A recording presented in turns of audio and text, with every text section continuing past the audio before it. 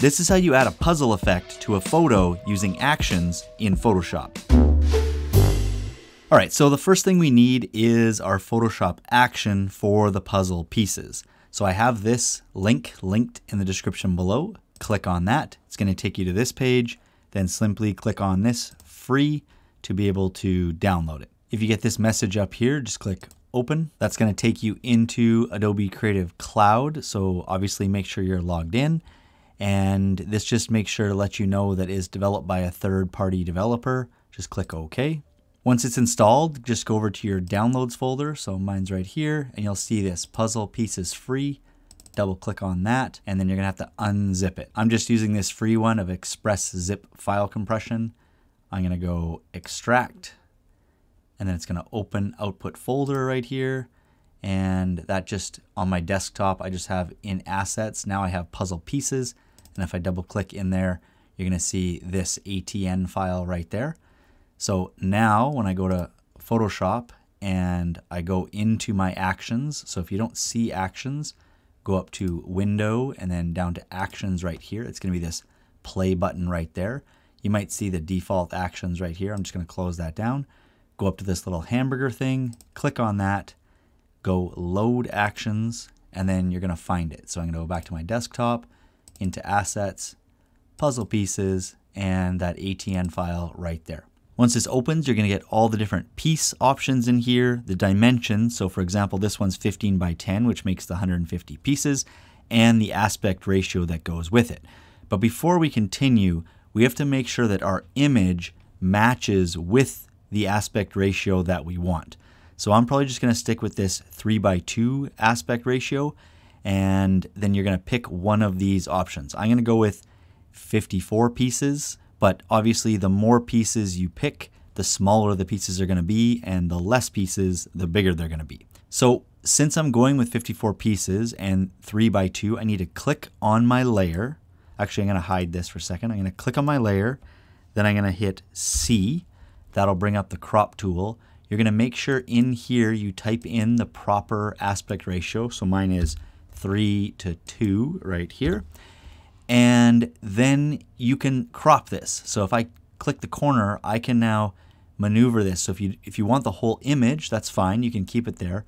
Or you can start cropping this down and moving your image into place. So I think I'm going to crop her out a little bit, make her face a little bit bigger, and get rid of all the extra bits that are on the outside. Then just click check. Then open your actions back up.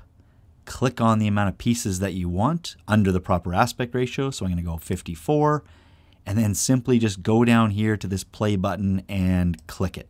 That's going to go through the puzzle pieces, and then this little menu is going to come up. So adjust bevel and shadow in the top left. So it's going to be up here. Just click continue, and you're going to get a little preview up here, and you can adjust bevel and emboss and drop shadow. Now, you can obviously mess with whatever you want in here. I'm going to leave them as is because I think it actually looks pretty good.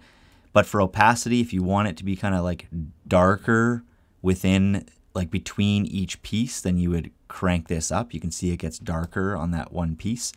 So I'm going to put it back to 35.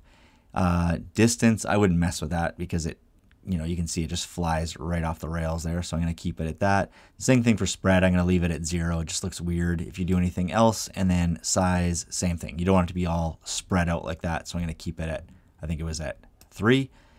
For bevel and emboss, I'm going to leave it as well. I think these things are all pretty good.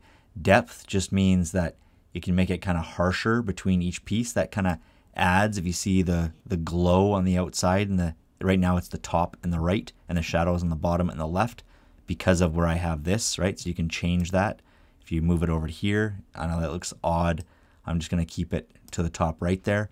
But the more depth you have, the more like you're going to see that it kind of raised up or not. So I'm going to put it back to about 100, what it was. That was fine. And then you can play around with size and soften too. I think it looks pretty good like this. And just click OK. It's going to apply that to all the rest of the pieces. Then just close actions, and we'll go back to our layers to mess with some things here. So if you notice what happened in layers, there is now a layer for every single piece here, and it has bevel and emboss and drop shadow on it. So if I hide this one, you can see that that's A1 up here, and then A2 is the next one, and it just goes through each piece.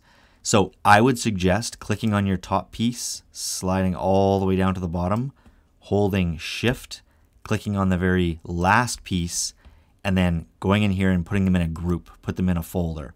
And then I'm just going to call that pieces. Now, before I do anything else, like taking some of these pieces out, moving them around or whatever, I'm going to change the background. So Photoshop in this action puts in this kind of gray background. So as I showed you when I hide this, it's just this gray background. So instead, I'm going to put like a table top behind that. But instead of shrinking down the puzzle, I'm going to expand the canvas. So I'm going to go up here to Image and then Canvas Size. And for width and height, I'm going to make sure to try and keep the 3:2 aspect ratio. So I'm going to move this one to 3000 just to make it easy. And I'm going to make this one 2000. Then I'm going to click OK. That's going to expand the canvas. So now if I zoom out, you're going to see that the puzzle is smaller within that canvas. Then while I'm clicked on this background layer, I'm going to go up and I'm going to go File, Place Embedded, and I just found this on Pexels. I just found this like wooden tabletop image. You can find whatever one you want. I'm just going to double click on that. It's going to place it in behind, and then I'm just going to click Check. So now at least my puzzle is on a surface. Now, when I go back into my folder of pieces, when I hide a piece to get rid of it, it just looks a little bit better because there's an actual surface behind it. So I'm not actually going to hide it. I'm just going to show you that now with your Move tool, anything you click on, you can move. So if I want to take this piece out, I just click on it and I can move this piece out. I would suggest that any piece you move out though, you go Command or Control T and like rotate it in some capacity so it doesn't look so odd that it's like perfectly lined up but not in place, and then just check. So honestly, now just go through and pick whatever pieces you want, just click on them, drag them out, and then Command or Control T, rotate them a little bit and create whatever kind of look you want. The only thing to consider is that if you take a piece out, so I'm going to take this one out, and if you try and leave it on the puzzle, see how it went behind? So I'm going to just drag it down here for now. All of these pieces in order, this is the highest piece in terms of the layers. So that was the one that was up here, A1. This is A2, the next one down. So whatever's the highest up here, that's going to be mostly to the front. So our layer right down here, this F9 right here in the corner, this is our lowest one. So that one's going to be behind everything. So I'm going to move that one out.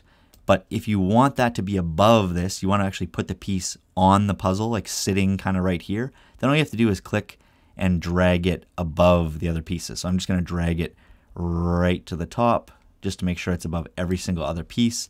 Now when I drag it into place, it's over top of the other pieces. And again, Command or Control T, just don't make it like so perfect. Flip it around, do whatever to make it so it looks like the piece was actually sitting there, like kind of thrown on the puzzle or missing still.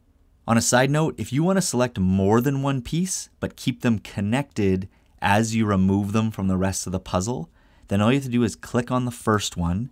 You can see here it's E1.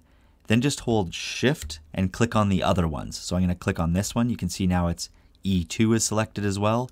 I'm going to hold Shift, click on this one and this one. Those are the four that I want to keep connected but remove together. And if I slide down here, that you can see that they also selected F1 and F2. And then now all I have to do is click on them and I can remove all four of them together. And then again, if you want to rotate them, Command or Control T and just kind of maneuver them like that to a different spot and click Check. Now, the only other thing that I would probably do here, and I should have done this earlier, is to kind of rotate the actual full puzzle so it's not just perfect on this. So to do that, just click on your top puzzle piece. So in this case for me now it's F9. Go all the way down to the bottom, hold Shift, click on your bottom puzzle piece. So in this case F8. That will select every single piece. Then just go Command or Control T like we did last time, and you can go right to the corner here and just kind of rotate the actual puzzle or move it so it's not exactly in the center. You know, whatever you're going to do. When you're good, then just click Check. The last thing I'm going to show you really quick is how to change your background here. So I think this is just a little bit too light of a table look for me. So I'm going to close down my folder of the pieces. I'm going to click on the background, like the table layer. I'm going to go down here to this little half circle thing, click on it. I'm just going to add a levels. And within here, I just want to make it darker. So I'm just going to slide this one to the right, closer to this mountain, like the start of the mountain. I'm going to drag this to the right a little bit. This is kind of the mid-tones. I'm going to bring that over. And then I might bring this one back to kind of darken the whole thing as well. So that just makes, in this case, my puzzle pop a little bit better and obviously changes the look of the wood on the table as well. And then as a final thing, I'm going to add a drop shadow to the entire puzzle. So to do that, just go over to your group, double click to the right. That'll open the layer style menu. I'm just going to move this over here, maybe slide it up and zoom it in so we can look at this puzzle piece right here to see the difference. So I'm going to click on the word drop shadow, and then I'm just going to play around with opacity and, for me, size. I'm going to keep these ones pretty low. So I'm just going to bump the opacity up to like maybe 60%, somewhere around there, and the size up to, I don't know, somewhere around 10. This obviously just adds a little bit of depth to the puzzle and makes it a little bit better. So I'm going to click OK. So again, now looking at the whole puzzle, this is without the drop shadow and this is with it. It's very subtle, but it does make a difference. And that's it. That's how you make a simple puzzle effect in Photoshop using actions. If you got something out of this video, make sure to drop a like. And if you're new to the channel, please consider subscribing, and I'll catch you next time.